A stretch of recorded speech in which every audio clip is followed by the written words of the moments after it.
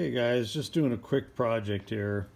I need a carriage stop and an indicator holder for the lathe. I know there's a ton of these out there, so I'm just going to try to do this one as a quick project, just to maybe show a different idea. And I don't know how this is going to come out. I'm designing it on the fly. I've got a piece of material already squared up here, aluminum, and I'm trying to make it so I can use either the 2-inch travel indicator or the standard 1-inch travel indicator, and also incorporate a stop screw, so it'll be a dual purpose device here. So let's go to the lathe and see if we can take a look at what we're scheming on here. Okay, so here's the cardboard mock-up, if you will. And so we've got a stop screw, which you can remove if you're not using the stop screw. And this is the standard 1-inch micrometer. So the idea is here, it'll clamp onto the ways, something like that. I can get way back in here if necessary, and of course move anywhere along. And we're lining up on the south bend. You've got a factory milled surface here for indicator or stop block, what have you. So both of them should make contact on that same milled surface. And I wanted to be able to get way back in here in case I'm using the collet chuck or the collet holder. I'd still have enough travel not to interfere with getting in closer to the headstock. All right, let's see how it looks with the longer indicator. Okay, so the 2-inch travel indicator is gonna, sorry about that, is gonna function something like this. I had to make sure I was high enough to clear the gearbox back here, and also still make contact with the machine pad here on the carriage or saddle. So anyways, that's kind of my plan. I'm designing this as I go, so I don't know what's going to happen.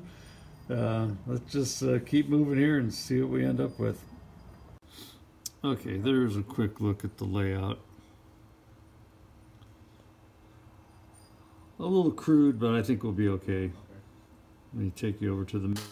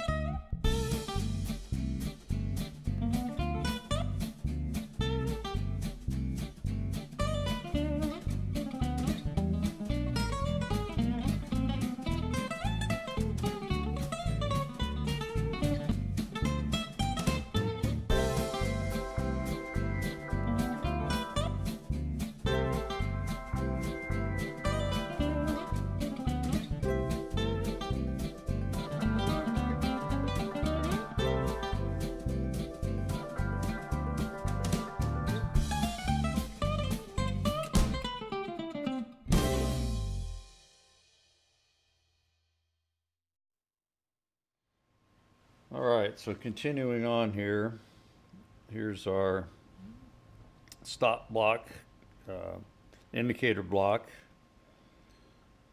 One thing I've changed from the drawing is I added a channel in here, a relief cut, due to the wear on my lathe. There's a ridge on the top of the ways, so I had to have a way of allowing relief for that so that the block would sit flat down on the ways. I've got this laid out for the bore hole or drill hole for it'll actually hold the indicator. And you can see I've got this marked out. This material we need to remove for clearance. And we got to cut a little off the end here also. So next operation is going to be to drill that hole. Once I get that drilled, then I'll probably come back in and lay out for the stop screw. Okay, let's get back at it.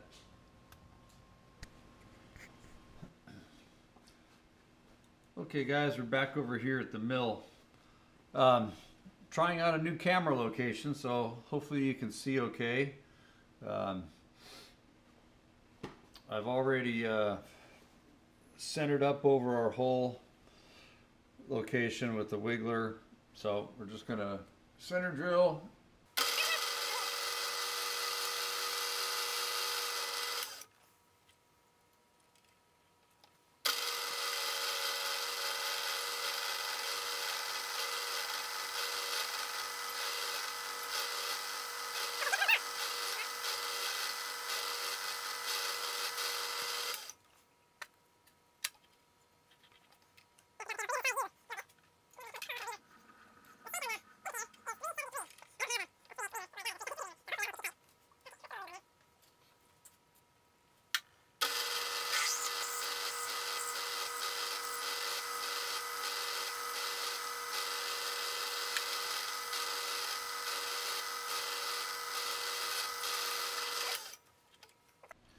Okay, here's our reamer. It's a 373.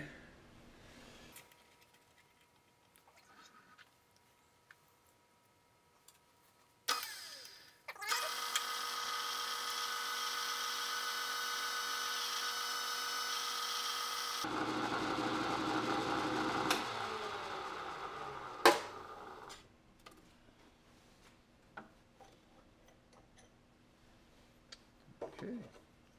The two indicators I'm going to be using, this one's got the largest shank size. Uh-oh. Well guys, that doesn't look like it's going to work. Okay. Alright, let me rummage around and see what else I have. Worst case, we'll just have to drill it out with an end mill.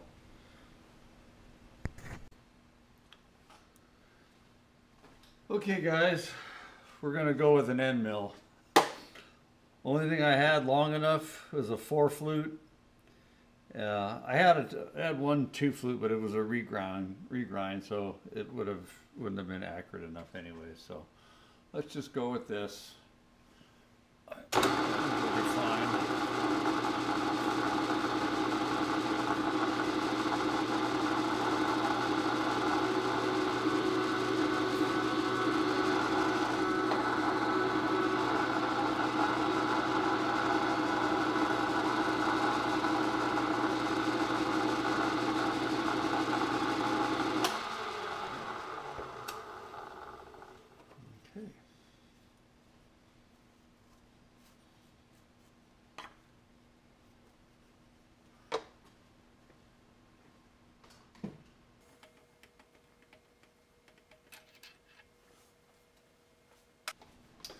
An upcoming project is going to be routing a new airline over here by the mill. Okay.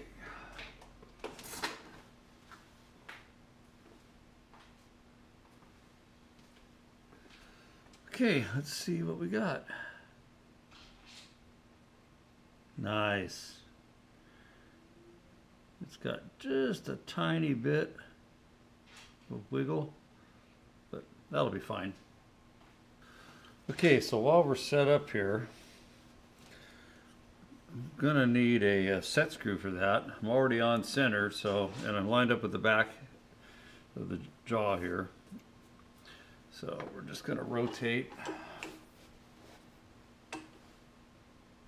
our part.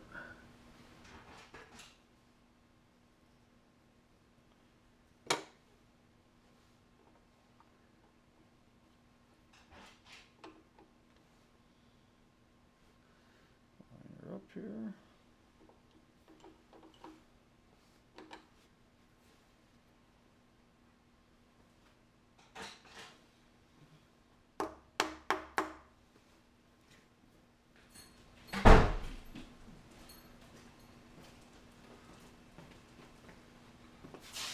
The little supervisor dog wanted out. Okay. Let's put our drill chuck back